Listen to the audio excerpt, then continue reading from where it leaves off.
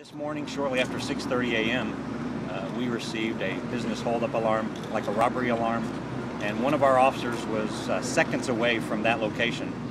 As the officer makes the scene, he is being pointed across the street to what he feels is a suspect wearing a black hoodie. Our officer is in the vehicle following what is a potential suspect for an armed robbery call.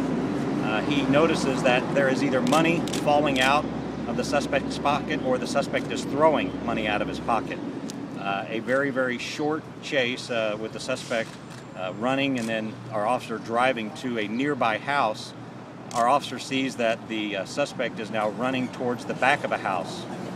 The officer parks his vehicle and he is about to run towards the back of the house when he hears some kind of a banging noise or a loud noise, simulating like either the suspect is kicking something or possibly forcing entry into this house. The officer then goes to the front of the yard where he is now confronted by the suspect from the armed robbery. The suspect withdraws a handgun and shoots at our police officer, strikes him in the leg, and the officer returns fire. We do not know how many shots were exchanged between the two. That will come out later in the investigation.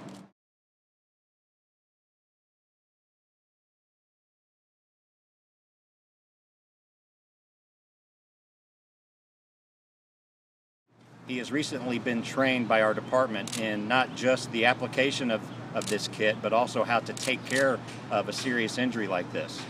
The officer takes out scissors, he cuts his own uniform pants, applies a tourniquet on, and then applies direct compression to control and basically stop this bleeding. We are in hopes and anticipation that he could possibly be released later today, and his condition he is in good condition. Officer has approximately 8 years on the department, married with a family. He is a military veteran. He served 5.5 years in Army infantry, and his mindset and the ability on how calm he remained within a firefight and then immediately to address his injury to stabilize himself. I really attribute that for the military training as well as his mindset and the training he receives from our department. We're very, very lucky today.